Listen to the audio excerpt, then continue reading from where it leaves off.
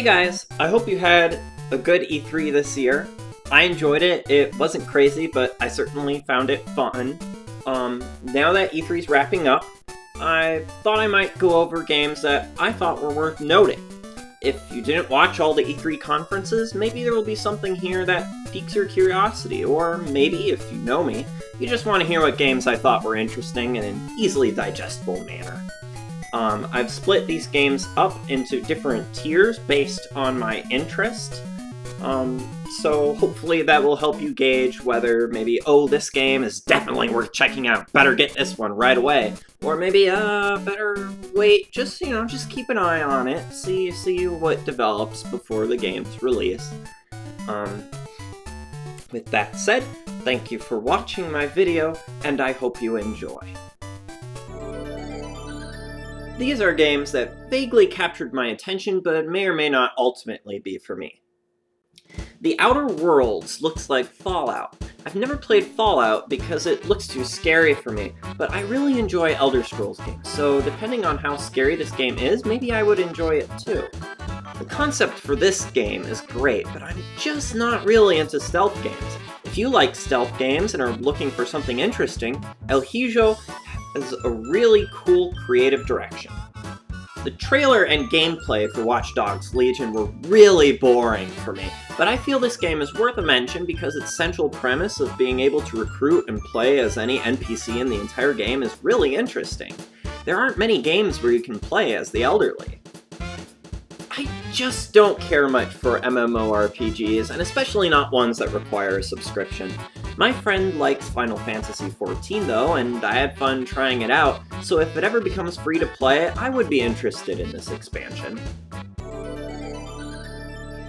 These are games that grabbed my attention, but that I would need some more information about before I can actually decide whether I want them or not. Spiritfarer has an interesting visual style, and I liked some of what I saw. Anthropomorphic deer are always a nice plus too. However, there was not a lot of information about what you actually do in the game, so it could wind up rather boring for my tastes. I have a friend who has said good things about Phantasy Star's GameCube entry, but beyond that I know next to nothing about Sega's MMO. The trailer for Phantasy Star Online 2 looked intriguing, but for all I know this could just be another dull MMORPG. The visual similarities between Ubisoft's God and Monsters and Nintendo's Breath of the Wild are striking, to say the least. Based on a small trailer, this looks like Breath of the Wild, but Greek and with better visuals. I love Greek mythology, so I'm very interested, but we do not know enough about the game for me to say whether it's worth owning yet. I know next to nothing about the Life is Strange series, other than that it is popular. The trailer for Life is Strange 2 used some textbook tactics to force the audience to be interested, but it worked on me. I'm interested. But I need to know what the actual gameplay is like. I love how 16-bit RPGs look, and Romancing Saga 3 is no exception. Square and Enix 16-bit RPGs are especially good and worth playing, but I've not heard much about Romancing Saga 3, so I need to know more before I can say this is worth paying attention to. These games won my attention with their trailers, but there's enough risk of them being duds that I would wait for the reviews and see what they say before making a purchase. Jedi Fallen Order was a pass for me until they revealed that the game's combat was partly inspired by The Legend of Zelda Wind Waker, which is currently my favorite game of all time. That, combined with inspiration from Dark Souls, was enough to make this highly intriguing. Sadly, scumbag EA is behind the wheels on this one, so I suggest waiting to see if they screw it up. 12 Minutes has a very interesting Groundhog's Day premise. It immediately grabs you, to a point where it doesn't matter what the gameplay will be like, you know it will be investing. What matters here is the production quality, so wait for reviews. The Tales series is very popular and at least partially features the music composer behind Mario Golf, Golden Sun, and Dark Souls. That is literally all I know about the franchise. However, its popular pedigree tells me I'm missing out on something, so I've been looking for an excuse to check out the series. If Tales of Arise is as good as the trailer suggests, I may have a lot of fun with this one.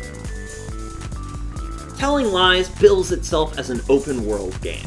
The developers really hyped up that premise, which is very interesting because if you look at this trailer footage, this is not the type of game you would normally expect to be open world. The idea of a completely new and innovative approach to open world gameplay is enough to have my attention. But, as with 12 minutes, the game seems so experimental that I would wait for reviews.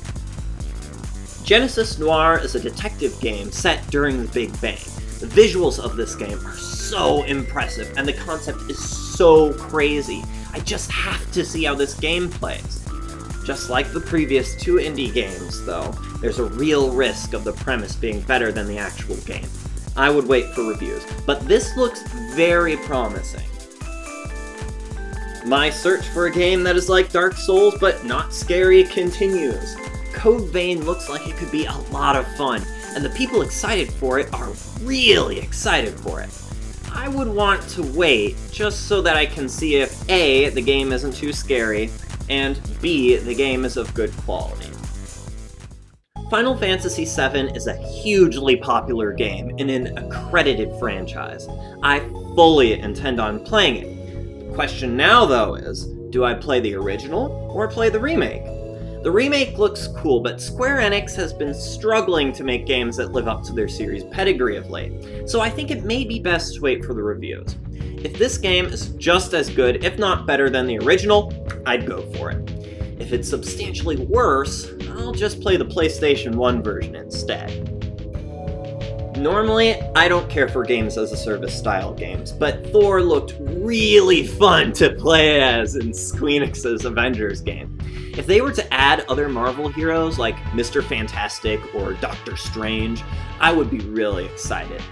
The game could just be another terrible AAA Western game though, so I would wait for reviews. Last month, I started playing through Secret of Mana on my SNES Classic. While fun, it was also way too grindy for me. I've heard that Trial of Mana is less grindy and overall better, so I'm very excited that it's finally headed westward. Unfortunately, Square Enix did a very poor job remaking Secret of Mana last year, so I would wait for the reviews before deciding whether to buy this remake or to get the collection of Mana that was just released on the Nintendo Switch. As a teacher, the fact that Fire Emblem Three Houses is focused around a school gets me really excited.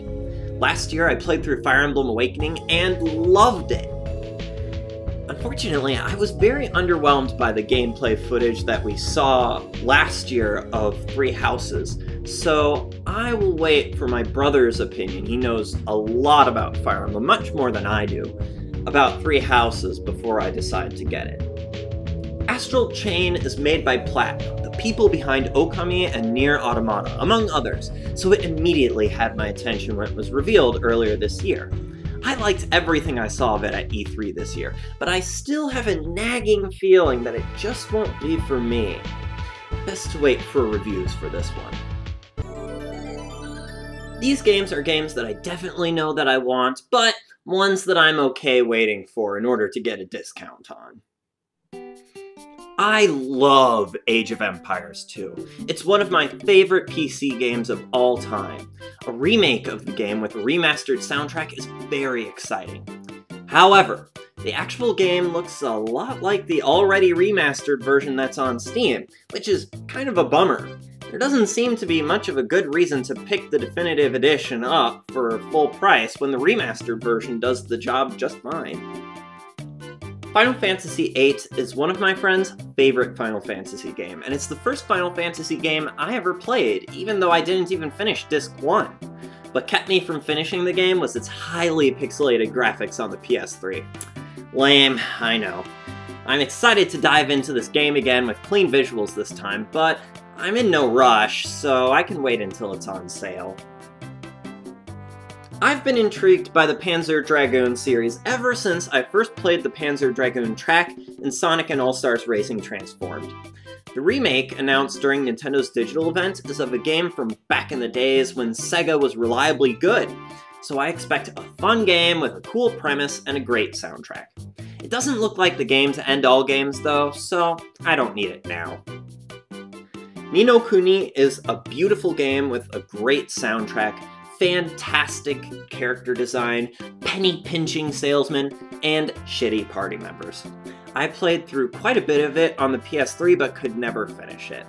I'd love to hop into it again, or its sequel for that matter, but since I already own the first game, I think it's best to wait for a sale. The real question is what system to buy it on. These are games that I knew would be good the instant I saw them. They are, in my opinion, the most exciting titles at E3 this year, and I cannot wait to get my hands on them. Every Metroid fan should get out there and play Ori and the Blind Forest, because it's amazing. It's not nearly as good as Metroid games themselves, but it's a great experience from start to finish, and I recommend it to pretty much everybody. Ori and the Will of the Wisps looks like it will be even better. This was one of my most anticipated games of the year, so I was really sad to see it is being delayed to 2020. I cannot wait for this game. The original Psychonauts was a lot of fun and incredibly creative. The Pajama Sam, Invader Zim loving child in me cannot wait for another opportunity to hop into the warped and twisted minds of the people in the world of Psychonauts. Psychonauts 2 is sure to be a great experience, and I highly anticipate its release. While I'm not excessively crazy about LEGO Star Wars, the first two games were fun and a great way to revisit George Lucas's films. My wife, however, holds LEGO Star Wars among her favorite video games of all time, so I'm very excited for her and I can't wait to play through the remade Skywalker saga together. Ghibli-esque, atmospheric, spooky, and with deer to boot, my eyes were glued to the screen for the entirety of Way to the Woods trailer. The music was stunning too. This game looks like it'll be an incredible experience. I can't wait for a game where you can run around as a deer like this. 2020 cannot come soon enough. Way to the Woods is definitely one of the games I am most excited for out of all the games at E3 this year. I have my reservations about Luigi's Mansion 3 because it seems that, once again, Portrait Ghosts will be skipping the game. But I'm very excited to be wandering a giant spooky building once again. This game looks to be a great hit and a perfect game for an October release. In my opinion, the original Link's Awakening has the greatest story of any video game I've played. I cannot wait to dive into the dark, tragic, surreal world of Link's Awakening again, even though I don't really care for the visuals this time around. The cherry on top of the sundae is the Dungeon Creator, which looks like oodles of fun and is something we Zelda fans have been wanting for a long time. Technically, I may not buy Cadence of Hyrule Day 1 because I'm trying to focus on non-Switch games right now, but I will be playing it next month for sure. As a music lover, I can't wait to put my rhythm skills to the test in Hyrule. Everything about the new Animal Crossing New Horizons trailer was amazing, except for the awful gut punch at the end where they reveal the game to be delayed until 2020. Ah! Anyway, this game feels like such a natural extension of the city planning work you do in New Leaf. I can already tell I'll be sinking hours into this game. Now, I may finally be able to put a big Dimetrodon fossil by the beach and watch the sun set with it. I was already screaming and frothing at the mouth from the amazing reveal of Banjo and Kazooie for Smash Ultimate, but then, Nintendo's CEO whispered those magical words. Before we end this direct, I actually have one more thing to show you. And then this trailer hit. I really expected the next Zelda game to be a 2D one while they worked on Breath of the Wild's sequel, but clearly that's not the case. It's happening. History is repeating itself, and we're getting the Majora's Mask to Breath of the Wild's Ocarina of Time. The premise introduced by this short trailer looks phenomenal. It looks like Zelda may even be playable for once. This, for me, was the most exciting thing at E3 this year. I can't wait to learn more. So, those were the games that got me most excited at E3. It was a pretty decent conference. It wasn't crazy, but it was fun. I especially enjoyed Nintendo's digital event and Microsoft's conference. Square Enix's was pretty good too. Hated Ubisoft's. Didn't even watch Bethesda's. It didn't have anything for me anyway, so it doesn't really matter. There were some other highlights from E3. I was going ballistic with the reveal of Banjo and Kazooie as a DLC character in Smash. Absolutely ballistic.